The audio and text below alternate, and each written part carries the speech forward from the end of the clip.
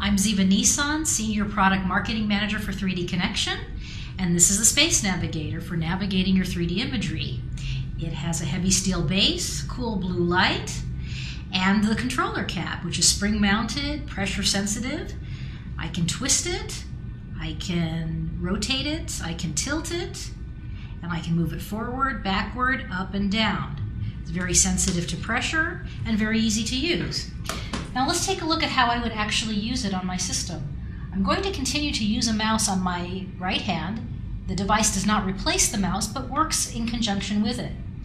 So I'm going to continue to use my mouse in order to edit and select while I navigate with the SpaceNavigator.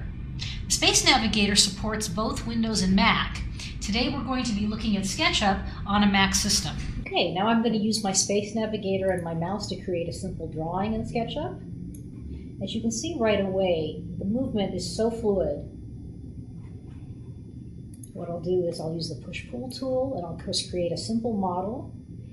And the motion feels as if I'm holding the model in my hand.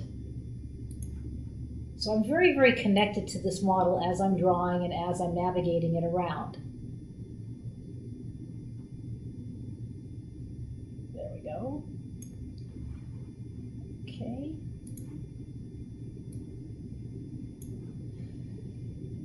So I can easily inspect and look around and move around my house, zooming in, rotating around, tilting. Motion again is extremely fluid and very, very easy to use. It may take you, a few minutes in order to get the hang of the device, but within half a day or so, you would not be thinking about it anymore. You would just walk up to the SpaceNavigator as if you were walking up to your mouse. It's that simple to use.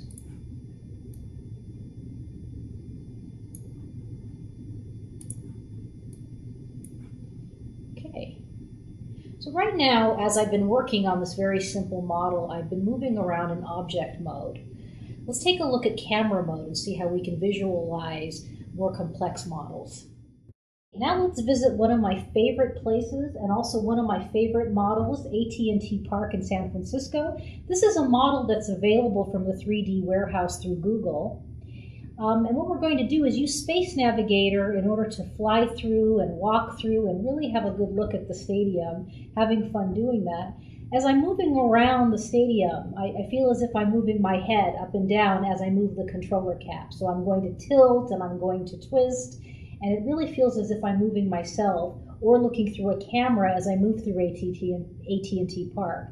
And one of the fun things also is when you go to customers and you show them architecture or any type of model, a lot of times you'll create fly-throughs ahead of time so that you can easily show them when you're there. However, with the SpaceNavigator, you can take the device right with you and offer the customer an interactive experience, so they too can fly through and really experience that smooth navigation while you show them different aspects of your architecture or model. When you receive your package from 3D Connection, you will get a couple of installables. One is a 3D SketchUp toolbar, which includes a mode that helps you move into camera mode, a button that will allow you to select the center of rotation in object mode, and also a button that will allow you to disable rolling so that you can move in a 5-DOF direction rather than a 6-DOF direction to help you control the model a little bit easier if you wish.